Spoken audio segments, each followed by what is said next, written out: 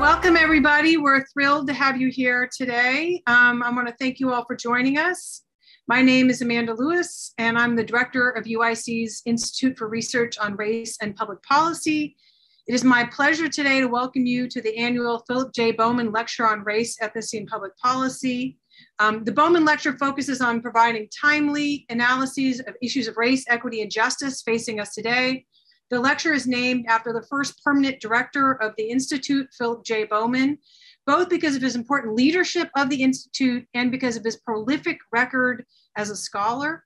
All of us who have benefited from the work of IRPP over the last 15 or 20 years owe a debt of gratitude to Dr. Bowman for his careful and strategic nurturance of the Institute at its beginning.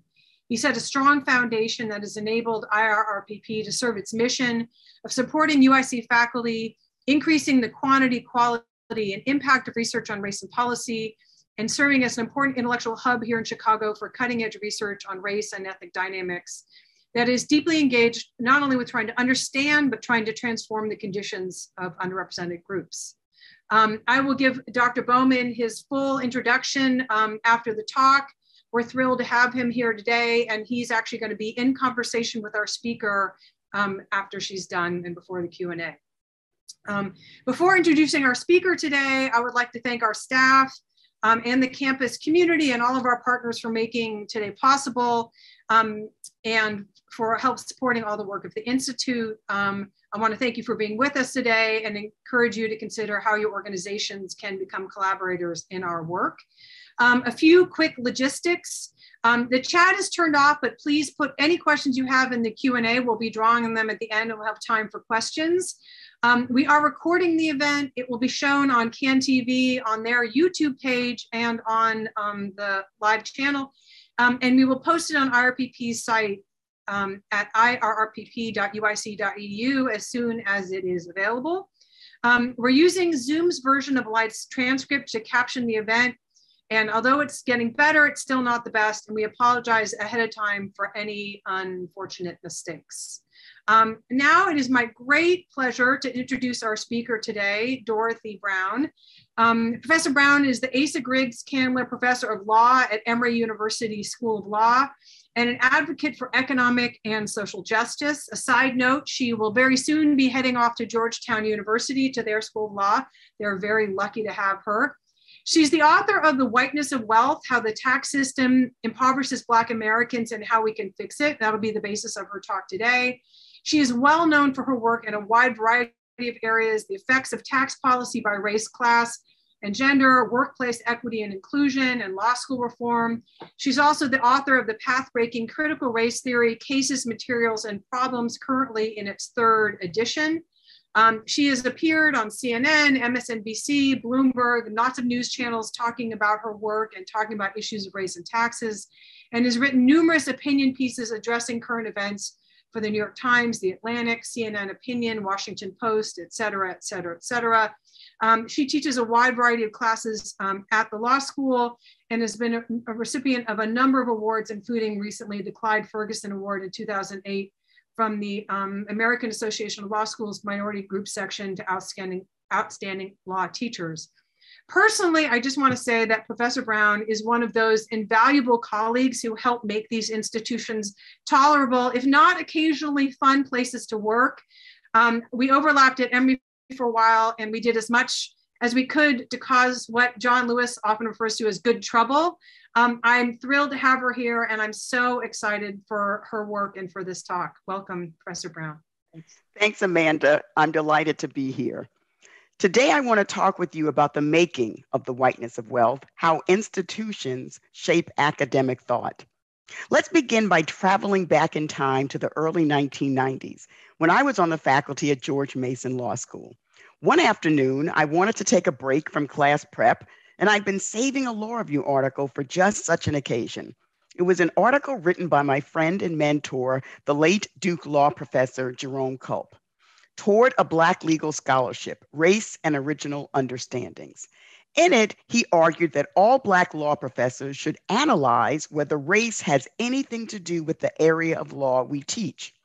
I had almost finished reading the article when I saw the following line: There may be an income tax problem that would benefit from being viewed in a Black perspective, but until you look, how will anyone know? Before reading that article, it was inconceivable to me that tax law could operate differently based upon race.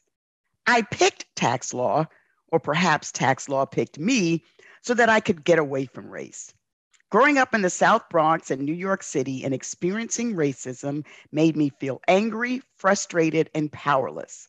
Specializing in an area of the law that I believed had nothing to do with race seemed like a very good idea. Tax law was all about numbers, and I loved numbers. Numbers are neutral and objective. Green was the only relevant color, right? But that afternoon, I began to question everything. After I finished reading the article, I called Jerome and made him a promise. I would look to see if tax laws impact taxpayers differently depending upon their race. Keeping that promise was another question. It was not easy because it was then that I discovered neither the Internal Revenue Service nor the Treasury Department publish statistics by race. I think it's important to pause for a moment and reflect on that. If the tax experts do not publish the data, then any racially disparate impact will continue unabated, invisible, hidden from the naked eye. Further, the absence of tax data by race reinforces the idea that taxes are colorblind. As you know, many government agencies routinely provide race data, but not the Treasury or the IRS. What my decades-long research shows is that when Black and white Americans engage in the same activities, tax policy subsidizes white Americans while disadvantaging Black Americans and results in their financial death by 1,000 cuts every April 15th. That means we have to rely on this academic's quixotic journey over the last 25 years. So let's talk about my journey. The first thing I ever wrote about race and tax was the last thing that went into my tenure file at Cincinnati. Spoiler alert, I got tenure. That piece was a chapter in a book called Taxing America and was published by NYU Press. My chapter, The Marriage Bonus Penalty in Black and White, looked at how husbands and wives contributed their income to the household and the impact that the operation of the joint return had on their tax bill. The chapter talked about how white married couples were more likely to have one wage earner in the paid labor market and one stay-at-home spouse. Those households received a tax cut when they got married. We call that the marriage bonus. On the other hand, couples where husbands and wives earn equal amounts of income do not get a tax cut. Rather, their taxes are likely to increase. We call that a marriage penalty. Black married couples are more likely to have two equal wage earners and pay a marriage penalty. I followed up the book chapter with a more in-depth article, and I could only do it because I was on the faculty at the University of Cincinnati, and I had access to the university's Institute for Policy Research, which analyzed Census Bureau data for me as a proxy for taxable income. The research showed that regardless of income, Black married couples pay higher taxes than white married couples because Black married couples are more likely to live in equal wage earner households. Having the ironclad data helped support my goal of producing high quality research and would influence future work. My move to the faculty at Washington and Lee Law School would prove a pivotal step on my intellectual journey. It started with an offer to visit in the fall of 2001, and the dean asked me to teach a course in critical race theory. I thought, okay, let's do this, even though I'd never taught a course in critical race theory before. I wanted to put together an original set of materials, but first I had to figure out how I wanted to teach the class. I decided that I would put together materials on the first year curriculum in law school. Therefore, my seminar students in the second and third year would have all taken the first year courses. I put together separate chapters on torts, contracts, criminal law, criminal procedure, civil procedure, and property. Sounds like a great idea, right? except I don't teach first-year courses. So between the time I accepted the visit and when I actually taught the course, I bugged every friend I had who taught first-year law courses. They gave me cases. I was able to put together law review article excerpts. And in doing the research for the book, reading articles and getting immersed, it really opened my thinking about how to tackle the race and tax project that I had embarked upon in the mid-1990s. You will never think the same way about race and the law once you've read Cheryl Harris's Whiteness is Property. Ultimately, I put those materials together in my book, Critical Race Theory, and I'm currently working on the 4th edition. The next leap forward in my research occurred when I moved to Emory University, because it was there that I met amazing colleagues in other disciplines who taught me the value of other disciplines outside of law and resulted in my talking less and less to legal academics. I was appointed a co-director of the university's Race and Difference Initiative and worked closely with sociologists, including Amanda Lewis and Tyrone Foreman, as well as historians. As a result, my work became interdisciplinary and better. I learned how to ask different questions and came up with more nuanced answers. Historians made me ask, how did we get here? Sociologists made me think more deeply about the impact that a society built around anti-Black racism had on tax policy. Tyrone, for example, read a draft of my homeownership and race piece and sent me to the rich sociological research on race and homeownership. Political scientists made me ask more questions about why laws benefiting white Americans were enacted, but not laws benefiting others. Stratification economists taught me to think about economic inequality as a function of societal racism. Each of those disciplines taught me to ask more insightful questions that led to different revelations and ultimately to the whiteness of wealth. So the balance of my talk will be the fruits of that journey. My chapter on marriage, Married While Black, showed that tax subsidies for marriage benefit white Americans more than Black Americans. The research reveals that African Americans are the least likely to marry. When we do marry, we do so later and spend less time married than white Americans. And we are the least likely to stay married. The majority of white Americans are married. The majority of Black Americans are not. As a result, tax subsidies for marriage will disproportionately benefit the majority of white Americans. My research shows how subsidies for marriage disproportionately benefit white married couples while disadvantaging Black married couples. It begins with the marriage bonus, which provides a tax cut for married couples in single wage earner households. The single wage earner pays less taxes on their joint return than the single wage earner would pay had they remained single. My research shows that single wage earner households are more likely to be found among white married couples. The marriage penalty, on the other hand, describes the tax increase for married couples when both work in the paid labor market. The marriage penalty is the greatest when married couples are in roughly equal wage earner households, when couples contribute 50-50 to household income. Those couples pay higher taxes when they get married than they would have paid had they remained single. My research shows that Black married couples are more likely to be equal wage earner couples than their white peers. In other words, tax policy decisions contribute to a married Black couple's inability to create more wealth. What we know of as the joint return did not exist at the beginning of our progressive tax system because taxpayers were taxed on their income as individuals.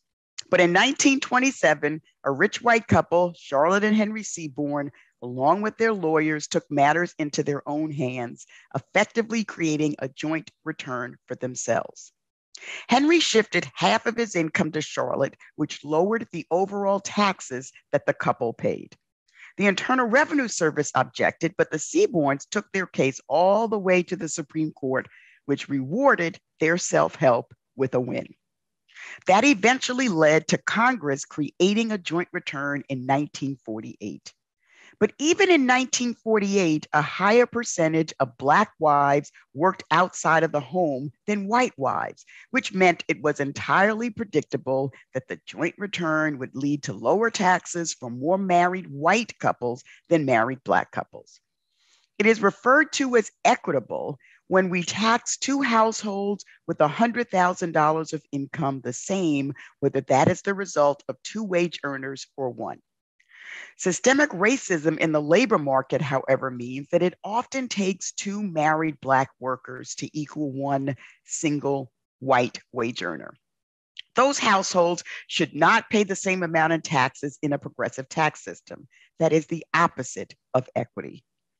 A study of Black and white families over a 25-year period between 1984 and 2009 showed getting married significantly increased the wealth holdings for white families by $75,000, but had no statistically significant impact on African Americans.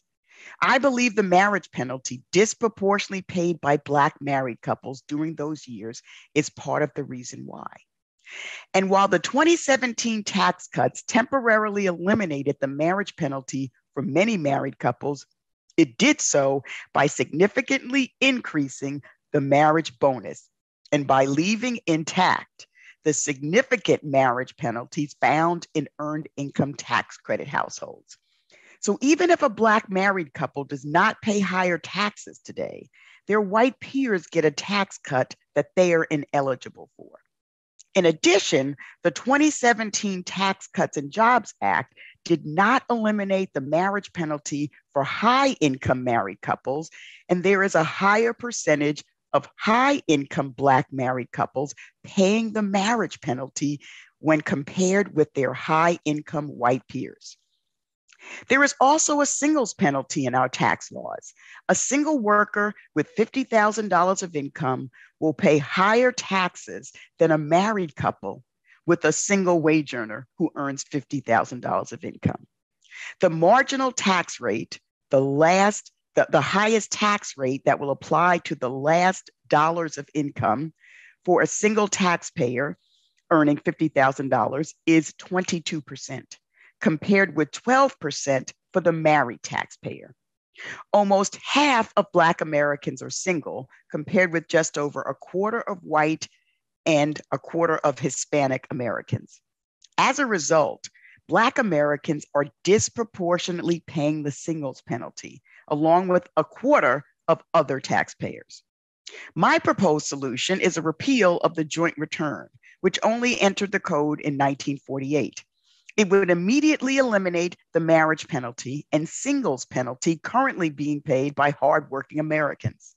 No longer would their extra tax dollars subsidize certain married taxpayers that are disproportionately white. The repeal of the joint return would mean that Black Americans currently paying higher taxes would have more money available to save towards building wealth. My homeownership chapter, Black House, White Market, showed the majority of white Americans are homeowners, while the majority of Black Americans are renters. According to the Census Bureau, the highest rate of homeownership is for white Americans at 74%, and the lowest rate at Black Americans at 44%.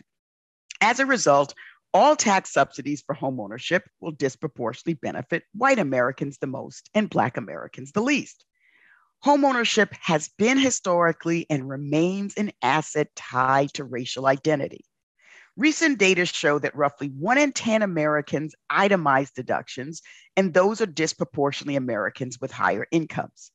The mortgage interest deduction, which you can only take if you itemize deductions, is becoming increasingly irrelevant to most homeowners. But there are other tax subsidies for homeownership that includes the tax treatment for when we sell a home at a gain. Gains on sales of homes can escape taxation for up to $500,000 if the taxpayer is married, or $250,000 if the taxpayer is single. Losses on the sale of a home, on the other hand, are not deductible. The special tax treatment for gain dates back to 1951. Now, by 1950, 55% of white Americans had become homeowners. Just a decade earlier, only 44% of white Americans were homeowners. That explosive white homeownership growth was aided by low-cost, long-term, fixed interest rate mortgages insured by the federal government that largely excluded Black Americans.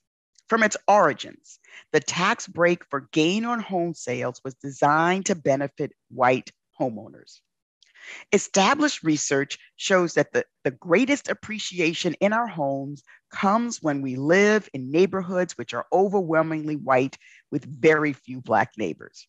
As the percentage of Black homeowners in the neighborhood increases, the value of the homes decrease, particularly because white homebuyer preferences, as the majority of home buyers, help establish the market prices. While most white homeowners live in neighborhoods with very few Black neighbors, the majority of Black homeowners live in racially diverse or all Black neighborhoods with many Black neighbors. As a result, white homeowners, but not most Black homeowners, are more likely to sell at a large tax-free gain. Research also shows that the homeowners most likely to sell their homes for a non-deductible loss are Black. Tax subsidies for homeownership, therefore, create white tax winners and Black tax losers. The federal government should stop subsidizing a racist homeownership market. We should repeal all tax subsidies for homeownership, period. My chapter on college, The Great Unequalizer, showed how tax subsidies for higher education contribute to the Black-white racial wealth gap. Black college students leave college with more student loans than their white peers. The average Black college graduate has $7,400 more in student loans than the average white college graduate.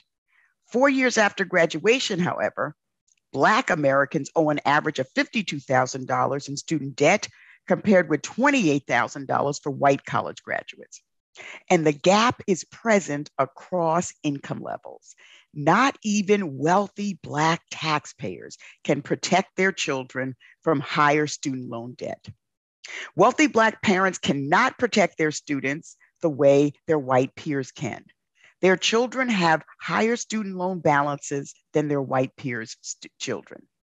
That is true because wealthy Black parents hold assets differently from their white peers. They have more invested in their homes and less invested in the stock market. In addition, direct plus loans, which have higher interest rates, are also common among Black families. But why does Black college debt grow over time while white debt is reduced and paid off?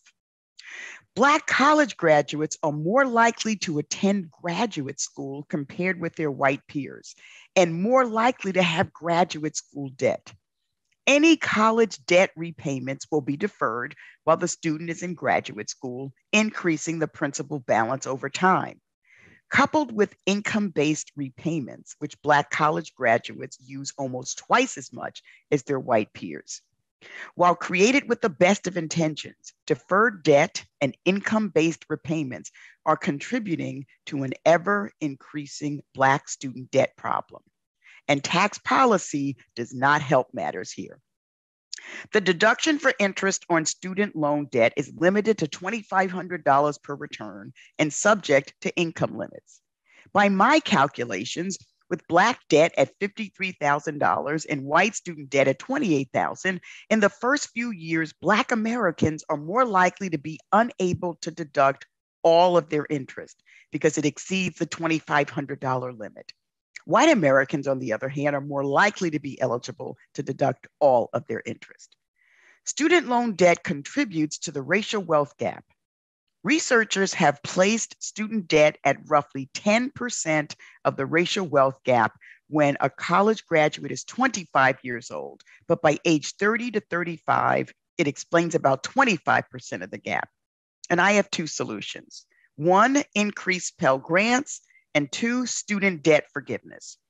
According to the Center for Budget and Policy Priorities, Pell Grants cover just 29% of the average cost of tuition, fees, room and board at public four-year colleges. far below the 79% it covered in 1975. Pell Grants have obviously not kept up with the rising cost of college. Pell Grants are awarded by income, and roughly 70% of Black college students receive them, compared with 34% of white students. Increasing the amount of Pell Grants should enable future generations of Black college students to graduate with significantly less debt. And the funding should come from a tax on not-for-profits with at least $750 million in endowment funds. I support targeted debt forgiveness for those in households with below median wealth. Debt forgiveness should also include not just student debt, but parental debt, similarly to the way the Morehouse debt forgiveness program was structured. Congress must ensure that any forgiveness of student loan debt is tax-free for those whose debts have been forgiven. My chapter, The Best Jobs, shows that tax subsidies for employer-provided retirement accounts are more likely to benefit white workers. Occupational segregation in the labor market is the reason why. Retirement accounts as a tax benefit traces its roots to 1942, when price and wage controls, along with an excess profits tax, encouraged employers to provide non-wage benefits like retirement accounts. Amounts set aside in retirement accounts by employees, and if there's an employer match, amounts set aside by their employer are not taxable to the employee until their expected withdrawal at retirement. If any amounts are withdrawn prior to the age of 59 and a half, they are subject to an additional tax penalty. Black Americans are less likely than white Americans to work for employers that provide retirement accounts. In the private sector, for workers aged between 21 and 64, 56% of white workers work for an employer that offers a retirement plan, compared with 50% of Black workers and almost 35% of Hispanic workers. Almost 46% of white workers, almost 37% of Black workers, and only 25% of Hispanic workers actually participate in their private sector employer-provided retirement account. Research also suggests that Black workers are more likely than all other racial and ethnic groups to take an early withdrawal from their retirement accounts, regardless of income, and pay a tax penalty. One potential explanation could come from research that shows Black college graduates are more likely to send money home to their parents and other family members in financial distress, while white college graduates are more likely to receive money from their parents and other family members that enable them to be able to save more and build more wealth. Black college graduates have to make their dollars stretch farther than their white peers, which makes it less likely for them to be able to contribute to their retirement accounts and more likely to withdraw what they may have been able to contribute. Given that less than half of white workers, a little over a third of Black workers, and a quarter of Hispanic workers in the private sector participate in their retirement accounts, tax subsidies should be withheld from employers until the private sector increases their participation rates. My next chapter, Legacy, shows how tax subsidies for gifts and inheritances increases the Black-white wealth gap. The median household wealth of a white high school dropout is greater than the median wealth of a Black college graduate. Part of the explanation lies in family financial transfers. Research shows that gifts and inheritances explain about 5% of the racial wealth gap. That study followed families over a 25-year period and showed that white Americans were 5 times more likely to inherit than Black Americans. Among Black and white Americans who actually received an inheritance, white Americans received about 10 times more wealth than Black Americans. For each dollar inherited, white families were able to use 91% to increase their wealth, compared with only 20% used to increase Black wealth. One explanation is that Black Americans have extended family members who were alive during Jim Crow and received fewer opportunities to build wealth because of governmental racial discrimination that are supported by higher income Black family members. Black college graduates are more likely to send money to their parents, depleting their wealth, while white college graduates were more likely to receive money from their parents, enabling them to build wealth. Once again, tax policy exacerbates the racial wealth gap. Gifts and inheritances are received tax-free. Financial transfers by Black Americans to help support family members are not tax deductible. Those without wealth do not have tax breaks to help them build wealth. I believe tax-free family financial transfers helps explain why white households with a high school dropout have more wealth than that found in the households of Black college graduates. Gifts that lead to wealth building should be included in taxable income, but not gifts that cover family financial needs. The preferential rate for stock should also be repealed. We should tax income from labor the same way that we tax income from capital. My final chapter, What's Next, provides solution as well as recommendations for dealing with the current realities. My first recommendation, you can already guess. The federal government needs to publish race and tax statistics. My ideal federal income tax system would have fewer deductions, fewer exclusions from income, and fewer loopholes. All income would be taxed under a progressive tax rate system. My ideal tax reform proposal would be the enactment of a reparations tax credit available to Black Americans as compensation for the decades of higher taxes paid. It would be a refundable tax credit that would offset any taxes owed. And if the credit amount were greater than the taxes owed, the difference would be refunded to the taxpayer every April 15th. It is only an ideal because unfortunately, the Supreme Court would likely find the tax credit unconstitutional. But what the Supreme Court would find constitutional is a tax credit based upon wealth. So enter my second best proposal, a refundable wealth tax credit that can help reduce the racial wealth gap.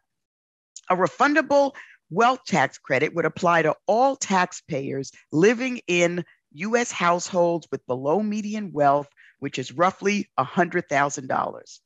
A wealth tax credit would help low wealth taxpayers regardless of race and or ethnicity. And while it would help white taxpayers in low wealth households, the racial wealth gap means that the effect would disproportionately help Black taxpayers because of the racial wealth gap.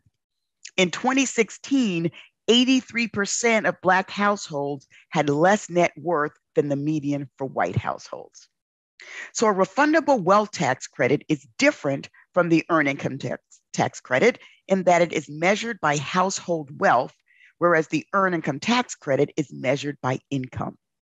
In addition, while the earned income tax credit is extremely complicated, a wealth tax credit could be quite straightforward to implement. It would be a fixed amount that each taxpayer is eligible to receive, eliminating any possible confusion as to the amount of the credit. If the taxpayer lives in a household with below median wealth, the taxpayer is eligible for the refundable wealth tax credit. It could be a tax credit that ends after a term of years or after the wealth gap decreases or continue in perpetuity. The idea of a refundable wealth tax credit is the important point, and the actual details should allow for flexibility in order to obtain political support. A refundable wealth tax credit could help low wealth family members that are currently being supported by higher income relatives, which is relatively common among Black families. For far too long, Black Americans have paid higher taxes than their white peers, and fairness requires a significant change to the status quo. A refundable wealth tax credit would be a start. Now, am I optimistic about whether any of my reforms will become a reality? In January 2021, President Biden signed a racial equity executive order calling for government agencies to disaggregate data by race. I would have expected Treasury and the IRS by now to have released some information on how they plan to proceed. The IRS commissioner has done nothing but suggest this is Treasury's job.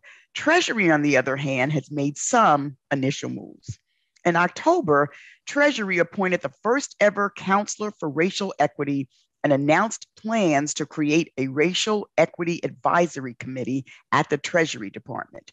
In mid-December of last year, Treasury announced that it would begin work on analyzing COVID relief payments by race. It's a start, but not a particularly ambitious one.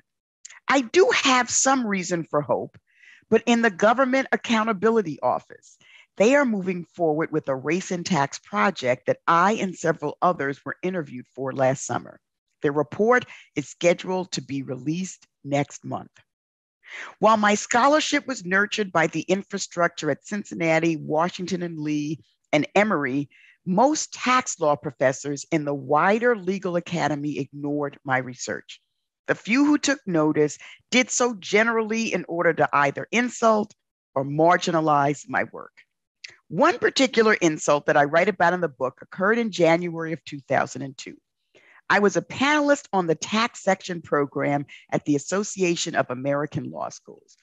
I presented the marriage bonus penalty research that I was able to write because of the data analysis of the Institute for Policy Research. It was well received.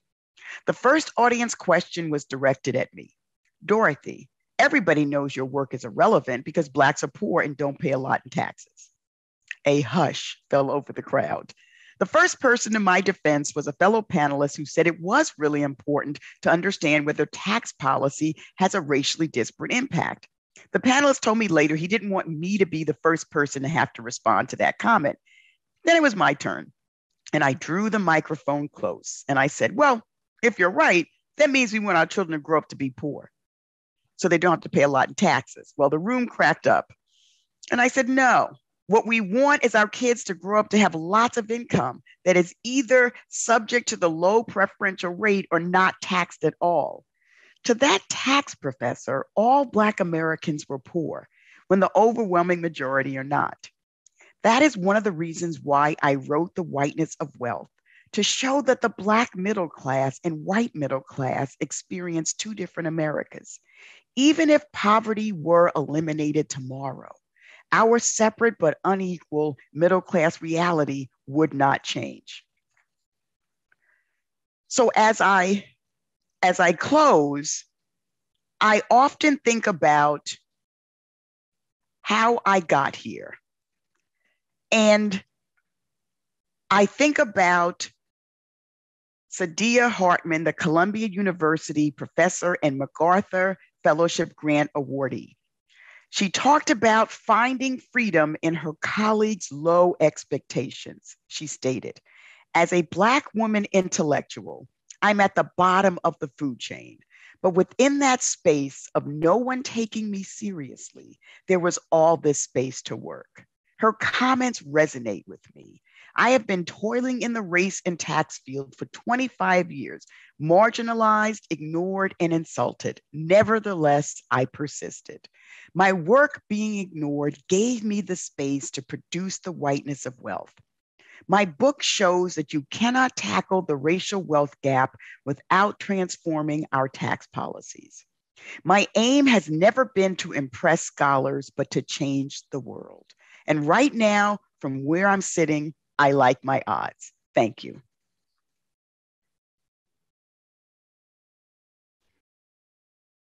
Thank you so much, Dorothy. That was wonderful. It's so fun to hear about it all after talking about it for all that time. 100 years.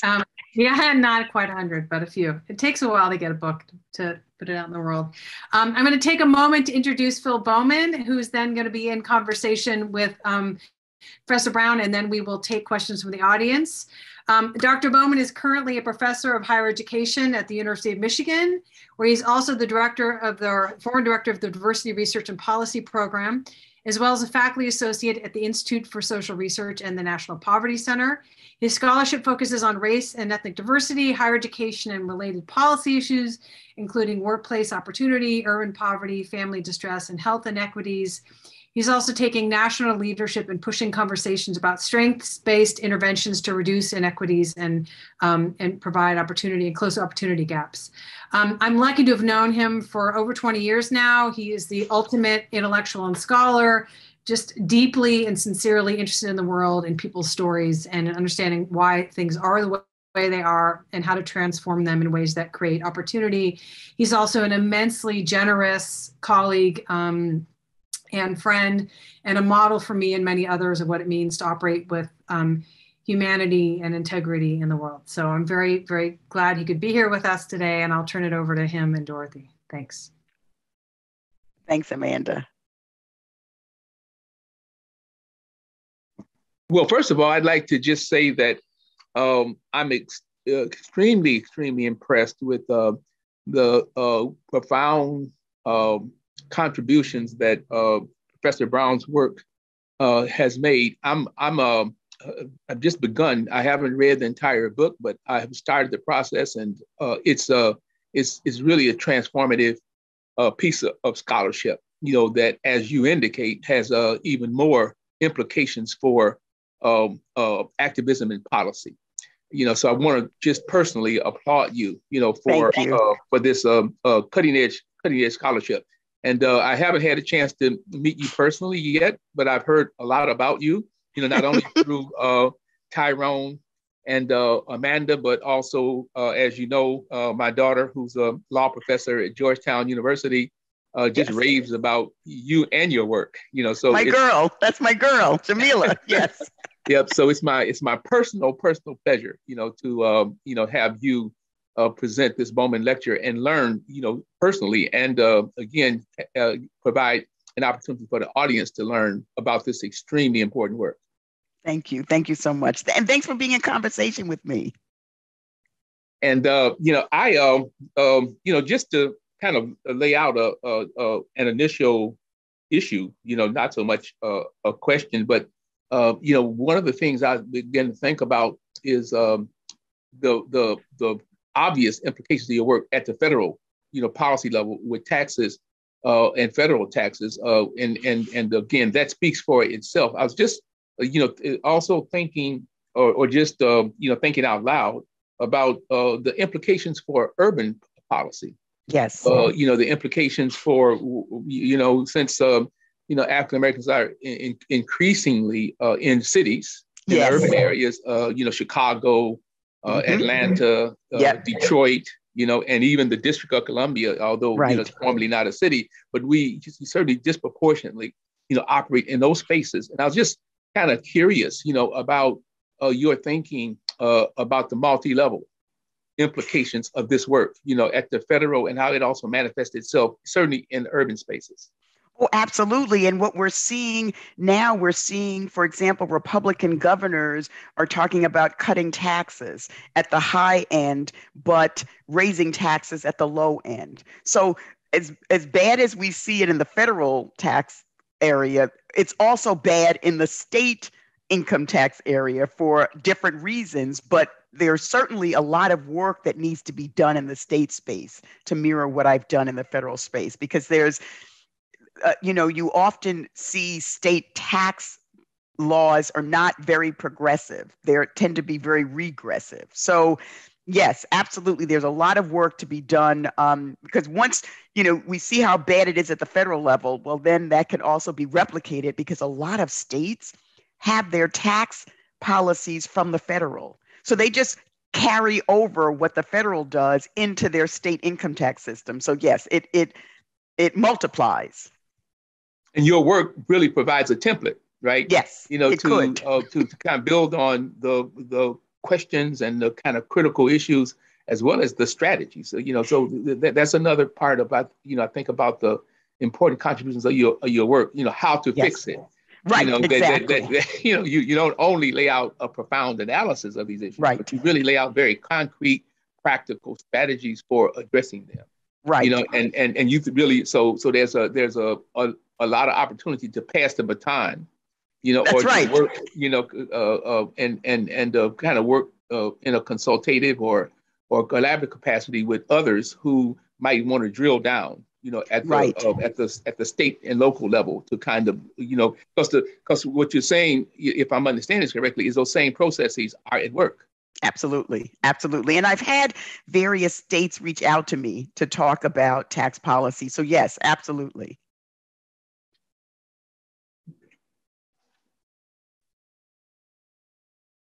And so that was one of the major issues. I also was struck by this reparations issue, I noticed you made some reference to the work on stratification economics. Yes. I immediately thought about the work of Dark Hamilton and Yes. Sandy Darity. Yes. And Kristen Mullen's book. Yes. And exactly all those economists who, so could you talk a little bit more about, about that? I was just kind of curious, about you're thinking about their work and the intersections.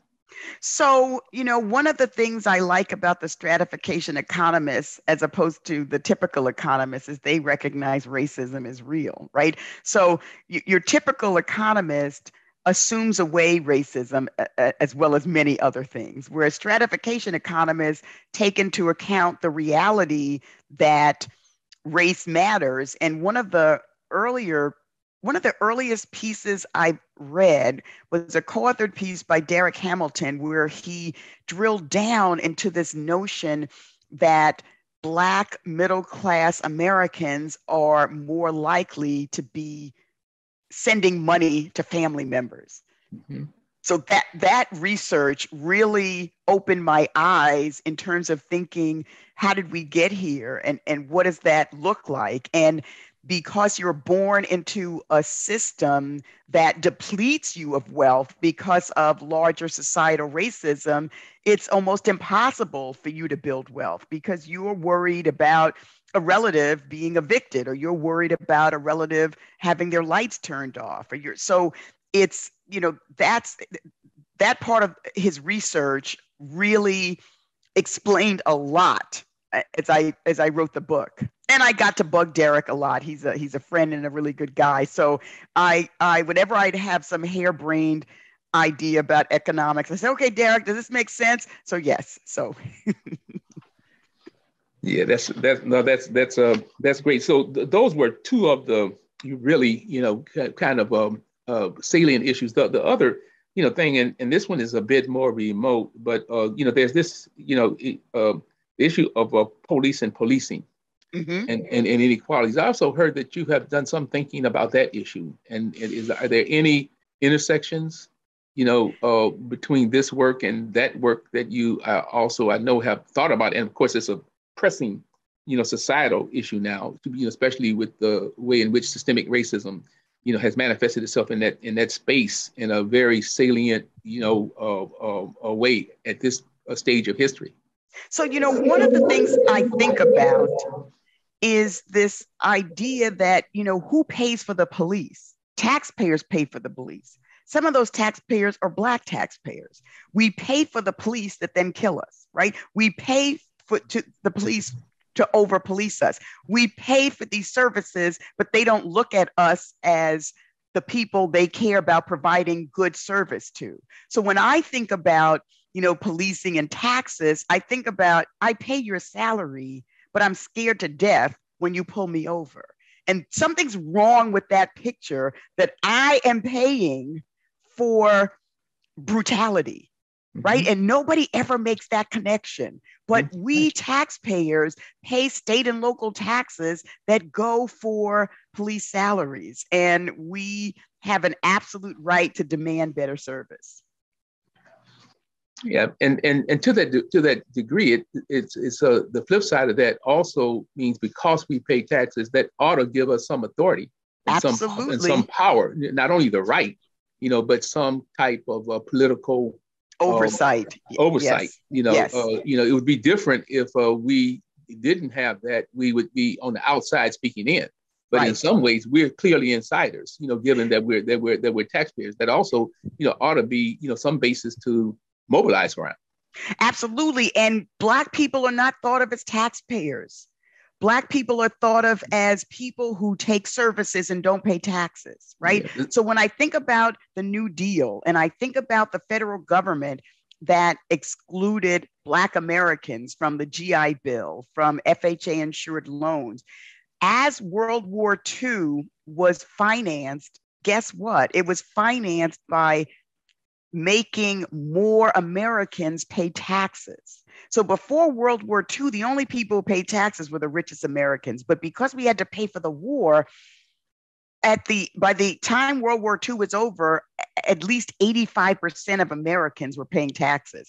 And many of those Americans were Black Americans. So Black Americans are funding a federal government that is excluding them from federal programs. So we see this time and time and time again. We pay taxes, we don't get services. But we're told we don't pay taxes. Yeah. Yeah, I mean, that's insidious, and you mentioned it, I just, think back to your point about your panel presentation. Yes. And the insult from the audience, yes. Which really raises this whole questions about these, the impact in the space of these stereotypes. Yes. That versus facts. That's right. Not only did it manifest itself in that insult to you, but it currently seems to be an impediment, in the policy space, because people assume so much. That's right. And the challenge to social change is how do you interrogate and challenge those stereotypes with facts in a space that are very resistant, to the facts. Very resistant. And the media, the tax coverage by the media is also very bad. They get class, but they don't get race, with limited exceptions. So it's, we think about the ProPublica series where they talked about billionaires paying lower taxes than middle-class Americans, and they had pictures. And all the pictures were white guys. And not once did they mention race. Not once did they mention, Jeff Bezos could become a Jeff Bezos because he was born a white guy. But if he was born Jamal Brown, he's not going to be Jeff Bezos. He's not going to have Jeff Bezos level wealth because our system of building wealth is racialized. So it's, and people think that ProPublica is like this, doing this really good service, but they are fostering the narrative that it's all class and not race. And it's really troublesome when people who are trying to push the needle don't get the race piece. It hides behind this colorblind notion, and there's nothing colorblind about tax law, nothing. Yeah, I was just thinking about that, as you spoke, that it also raises as a challenge and a barrier in this space, the work by, scholars like Eduardo Bonita Silva, yes, and Larry Bobo, yes, on systemic racism, yes, and the depth of that and insidious nature of that systemic racism manifesting itself in spaces like this, because yes, that's what I'm hearing, that part of that resistance. And part of that, so-called, colorblind, kind of laissez-faire or colorblind approach to this is really embedded deeply in those versions of racism. Absolutely. So Eduardo's Racism Without Racists, I do an excerpt of his of that book in my critical race theory introduction chapter. And yeah, it's like, how is it that Black Americans wind up behind in all these different instances? Well, I don't, it must have something to do with them because we're not racist. We don't wear white hoods. We don't use the N-word. It can't be us, when really it's systems that operate on autopilot, and you have to, figuratively blow up the system if you're going to make change, because it's on autopilot doing its thing, which leaves Black Americans behind while rewarding white Americans and telling Black Americans, oh, you're doing something wrong. You just need to pull up your pants. You need to work harder. You need to go to school. You need to get married, and all these tropes we see. No, Black people do all those things, check all those boxes, and we still fall further and further behind. Yeah, and yet the default is there must be something wrong with Blacks. There must be something that is that deficit or that social pathology set of stereotypes. That's right, because we have the civil right, we have all these laws. You can't discriminate on the basis of race, so it must be Black people. Nah, not really. It's a system that's anti-Black. Exactly, which in some ways then, really does, speak to the importance of looking at your work in the broader context of the challenges raised by those the scholars, such as, Eduardo Bonita Yes. Silva and Larry Bobo and others, Yes. who kind of lay out, systemically and systematically the historical and contemporary manifestations of that. And this seems to be one space, where, almost everything that you've said, suddenly suggests that is rearing its ugly head, yet again, in ways that impede the kind of practical work. And that, the final comment I'll make, you mentioned that the Biden administration has begun to at least embrace some of these ideas, so, that is also the kind of ebb and flow of partisan politics, right? Yes. That at the federal level and at the local level, that also continues to, be a challenge for us, to make inroads in this regard. Absolutely. Absolutely. So, every time I get asked, I say something about the Biden administration could do better. And every now and then, not every now and then they'll reach out to me and, Dorothy, let's have a conversation. I'm like, okay, I just want the data. We can have a conversation, but until you show me the data, you're wasting your time. Yeah. Appreciate that. I enjoy this so much. I wish we could just go on and on. Well, we have some questions from the audience, and I'm hoping, Phil, that you'll stick around because I think you might have. Oh, absolutely. I look forward to hearing that certainly how the audience is thinking about these issues. Yeah. So there's some big questions and some very specific questions, and I'll just take them as they came in, and excuse my dog who's joining in the conversation in the background. I don't know if you can hear him. The dog is giving us a question. Exactly. We have one question from one of our colleagues, David Merriman, who said, you suggest that we should eliminate joint federal tax returns. Recent research shows that a significant portion of the recent increase in income inequality is the result of assortative mating, basically high income individuals marrying each other. Because of this, the joint income of married couples can often be nearly double the income of the highest earning member of the couple. Because of this, could eliminating the joint return make it more difficult to implement a progressive income tax system? That's very wonky, so I'm glad. Yes. So here's my response. Yeah. First of all, most Black Americans aren't married. So let's talk about who we're helping with the joint return. We're helping white people. Way more than we're helping Black people because most Black Americans aren't married. So that's number one. Number two, when we talk about assortative mating and who's marrying who, it's not Black people. For the most part, you're talking about white college grads, right? So I've seen research that talks about, white college grads or marrying white college grads, whereas, 20 years ago, that wasn't the case. We're not seeing that replicated to the same extent in the Black community. So when we talk about progressive, I want to add a racial lens to it. And my focus is on helping most Black Americans, not like the minority of Black Americans who have done X, Y, or Z. So I'm not convinced that a return to so let me also say, at the very beginning of our progressive income tax system, there was single filing, there was no marriage filing. So we had a progressive system without the joint return. So I'm saying, let's go back to what it was like then. So yes, you would find two high income white Americans making roughly equal amounts. And if they both stayed in the labor market, they would be subject to marriage penalties, assuming the 2017 Tax Act provisions go away, which they will. Yes, but I can honestly say that's a white phenomenon more than it is a Black phenomenon. Mm-hmm. Got it. Thank you. Okay. Question number 2. How can Black homeowners build equity in Black communities if they do not move to mostly white neighborhoods or suburbs? You've written about this for years. Yes. And this is the research that got white progressive academics the angriest at me. Like red meat. They lost their what when I would present this research. So here's what I tell people. One, when you want to be a homeowner, if you're a Black American, be intentional.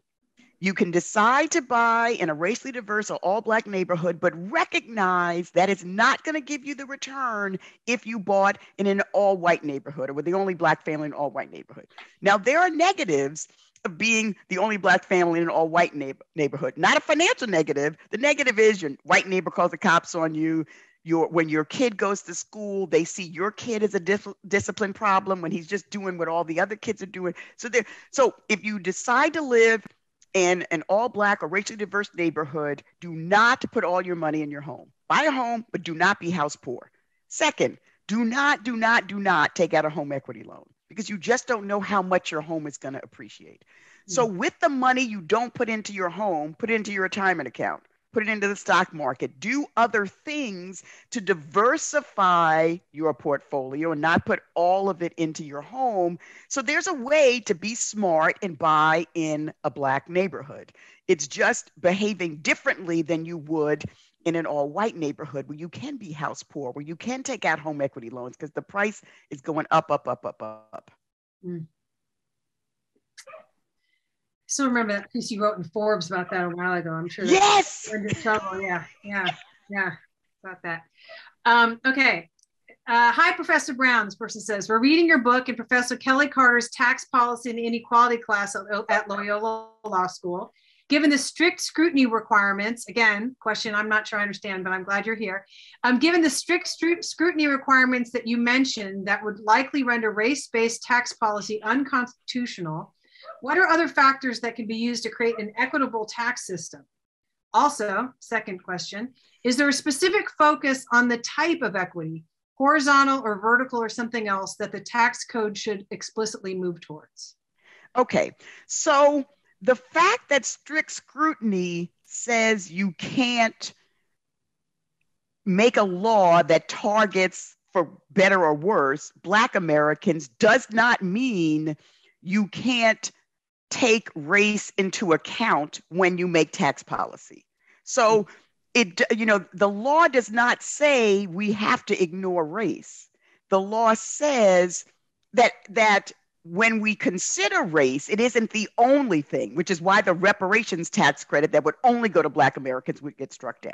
So I don't believe there is any other factor that is a proxy for race. Zip code doesn't do it, surname doesn't do it, nothing other than race. So I think when we talk about tax policy, we should have a racial impact statement that tells us the impact this law is going to have on the racial wealth gap, the impact the law is going to have on different racial and ethnic groups.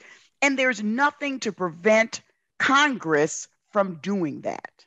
Mm-hmm. So that's number one.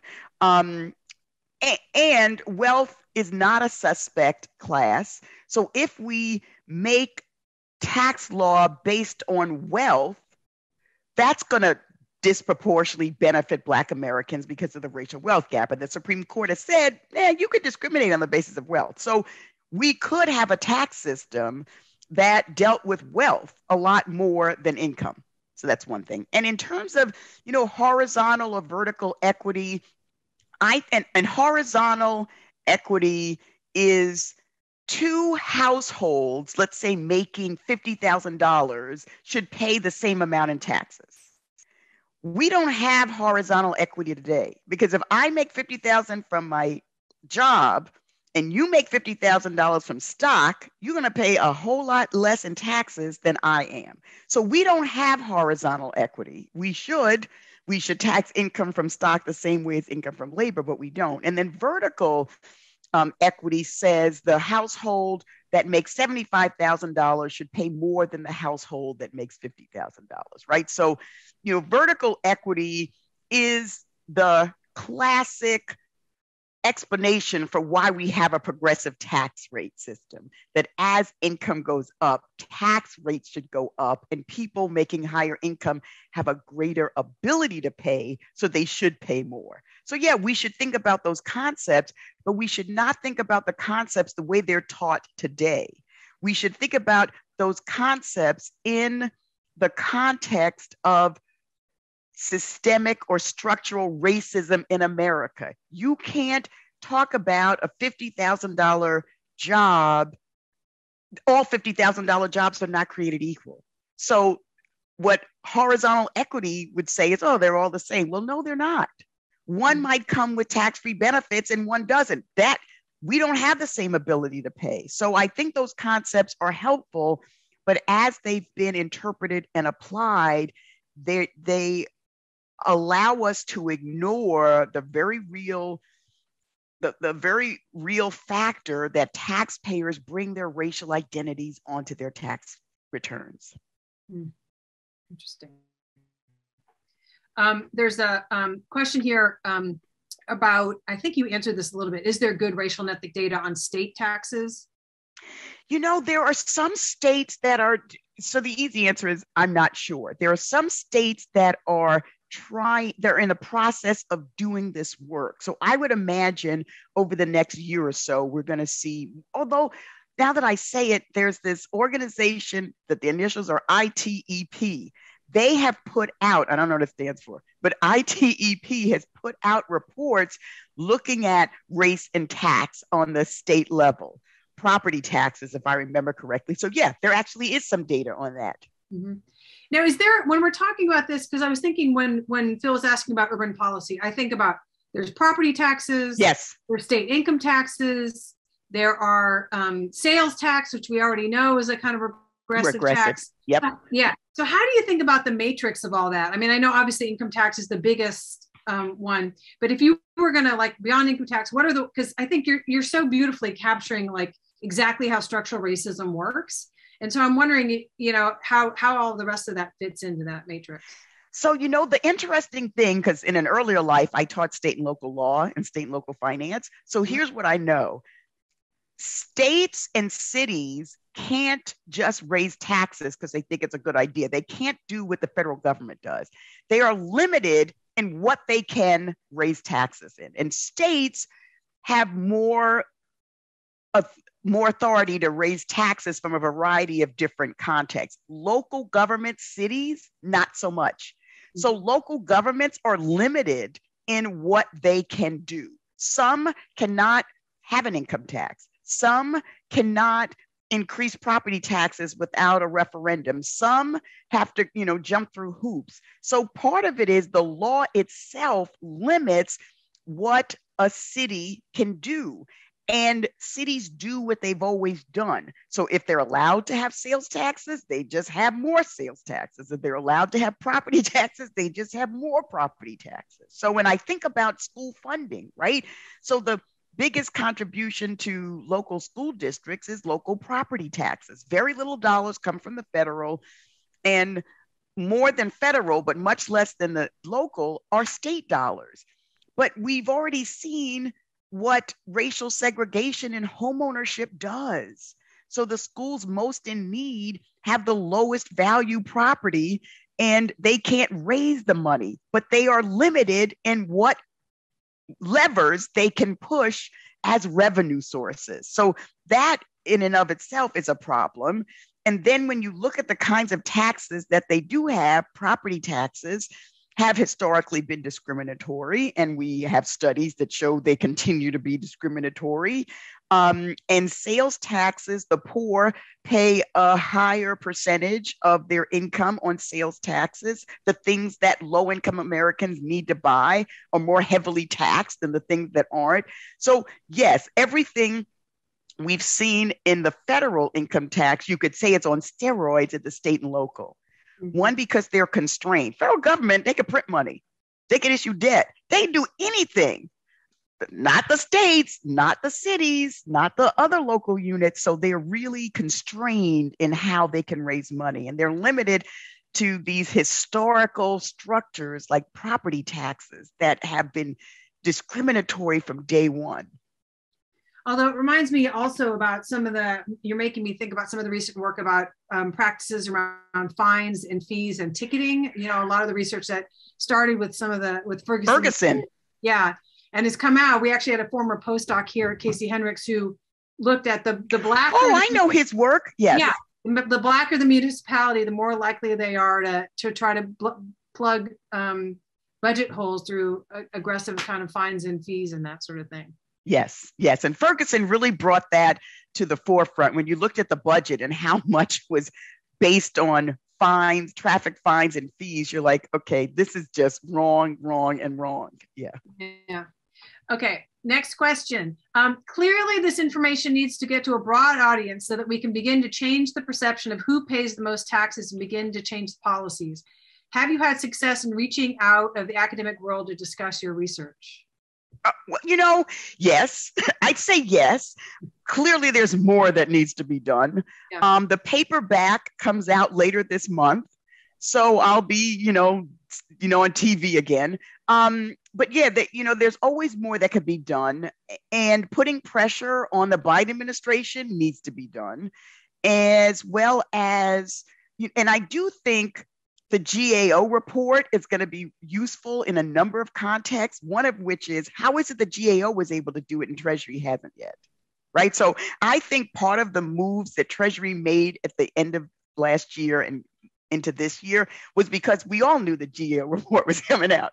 And if you're Treasury, you don't want GAO to beat you. So you have this press announcement, and actually they invited me and some others, went to DC for a meeting at Treasury, and they made this announcement, blah blah blah. So I think the feet, the administration's feet needs to be held to the fire, because we see other government agencies like Housing and Urban Development and transportation. They're doing more things in the racial equity space than Treasury is. Treasury, it's kind of checking boxes. Okay, you check the box. Now, what are you doing? So, time will tell, but I totally agree. I need to get out more. Yes. I do think it's one of these things, how do you turn a big ship really slowly, right? So what I'm learning is to be patient, and clearly I am. I've been on this bandwagon for 100 years, right? So I'm cautiously optimistic. I'm pleased with the reception that I'm getting. People are listening and wanting, getting angry, reading the book, getting angry, and wanting to do something. And I tell people, whenever you hear anybody talking about taxes, ask the follow-up question about race. If they can't answer you, then move on to somebody else. Which are I know you talked about data being a big thing, but of the other recommendations that you've made, which of the others do you think has gotten the most traction so far, or at least the most receptivity, I would say? The wealth tax credit. So I did a webinar. I presented it at a Federal Reserve program, and the Federal Reserve president of the St. Louis Fed made a point of all the proposals, shouting mine out.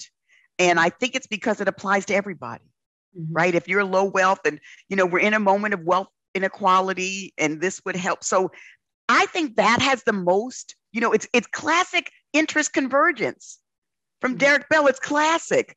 Everybody would benefit. So I think that has the most potential for traction.